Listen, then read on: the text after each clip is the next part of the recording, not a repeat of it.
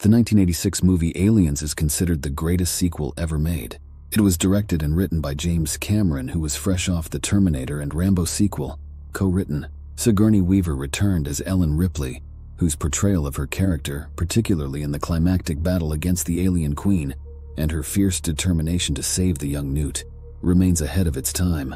Cameron had brought in actors from the Terminator such as Michael Biehn as Corporal Hicks, Lance Henriksen as the android Bishop, and Bill Paxton as a Private Hudson. The result?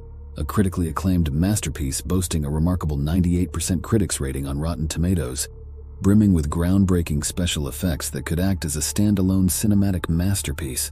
But how does one surpass such greatness? Aliens 3, released 6 years later in 1992, saw Weaver reprising her role as Ripley. However, this installment left many fans and critics disheartened. With the abrupt demise of Newt and Corporal Hicks at the outset, and Bishop's lackluster appearance coupled with the less thrilling setting of the Penal Mining Colony, it failed to capture the magic of its predecessor. While Ripley's sacrificial act and the daring confrontation with the aliens without weaponry provided some redeeming qualities, the overall reception was one of disappointment. In our reimagining, we strive to craft a sequel worthy of the aliens' legacy. Our journey begins with the Sulico's return to Gateway Station, awakening Ripley, Hicks, and Newt from stasis. Yet Ripley finds herself swiftly apprehended, blamed for all loss and property at Hadley's Hope, and sentenced to 9 years in a nearby penal colony. Here we delve deeper into Ripley's psyche, acknowledging the loss of her daughter between the first 2 films, a driving force behind her efforts to save Newt. During her imprisonment, Ripley forms an intimate bond with Dr. Clemens, the one character from Aliens 3 we are bringing in, only now he's providing psychiatric care. Burdened by trauma and PTSD from her past ordeals, Ripley finds solace in Clemens, but also harbors a burning desire for vengeance against the company. Meanwhile, unbeknownst to Ripley, Newt is clandestinely taken by the company, who find traces of the Queen's DNA within her. Despite injuries, Hicks assumes the role of First Sergeant, tasked with training a new Alien Corps team for future threats.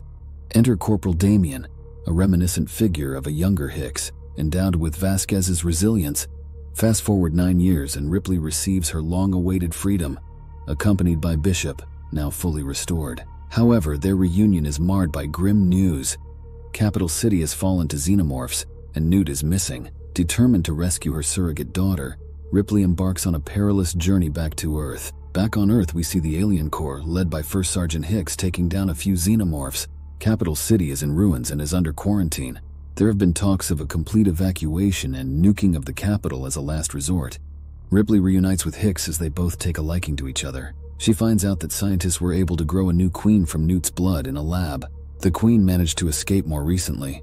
Newt is also tied telepathically with the queen and has been missing for some time. After heavy battles in the city, Bishop manages to track Newt to a skyscraper in the city. Ripley finally finds Newt, now a young adult. However, Newt speaks on behalf of the queen, who knows from Newt's memories that Ripley was responsible for what happened to the last hive. In anger, Newt briefly attacks Ripley until she breaks her connection with the Queen and tells Ripley to run. Suddenly, hundreds of xenomorphs and the Queen herself surround our heroes who fight back. Tragedy strikes when Hicks sacrifices himself by blowing up the Queen who had taken him. Only a few survivors, including Corporal Damien, enter a dropship to escape the city. As Ripley mourns the loss of Hicks, Newt thanks her for everything, but says she's infected with what is going to become the next queen. Ripley, hoping that they could find a way to save Newt, informs Bishop about the infection, and he instantly kills Newt. Ripley is in disbelief and starts to shoot down Bishop.